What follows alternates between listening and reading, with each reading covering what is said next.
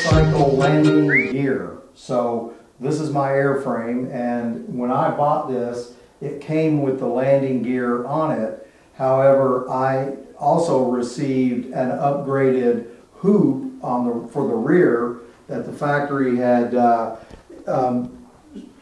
redesigned this and made this hoop a little bit more strong, and I don't really know all of the changes they did to it, but I do want to have this hoop on, and so I'm changing it out now.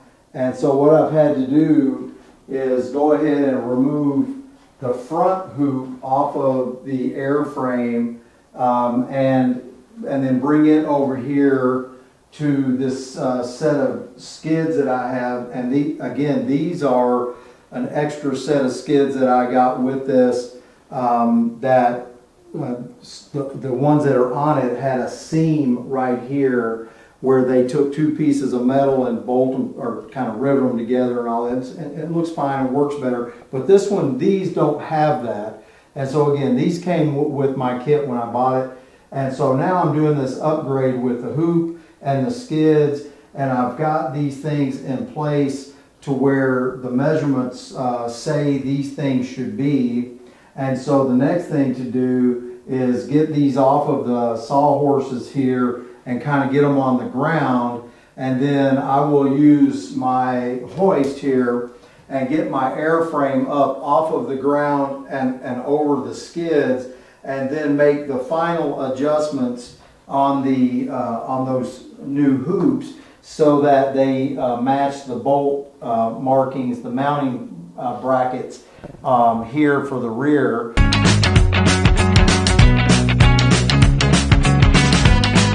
I've done part of the upgrade here so far in terms of taking off the old one, putting on the new one, and in so doing, this requires then that you have to try to get this on here as center as you can and as evenly spaced as you can. Right here where it has the mounting brackets in here, you want to have about 3/4 of a distance here on each side. I just used a little wood template here, and I stuck that in there on both sides, and it gave me the 3/4, so as I moved it around I didn't lose that spacing there. So I got that set, and then like many things, you have to, once you get it in position, you have to drill the holes and get things positioned so that you can kind of, in this case, work a little bit from the top down. Once you get this rear piece in place, then if you look down here, you have to kind of line it up with the skids, and there's various measurements you have to try to respect as you go, and try to get things exactly where they need to fall. So I've done that on this one here. I've got it all the way down to the front. The skid itself is basically this bent up end is at a 90-degree angle so that this thing runs straight all the way down. And then of course you have to reset this front hoop, which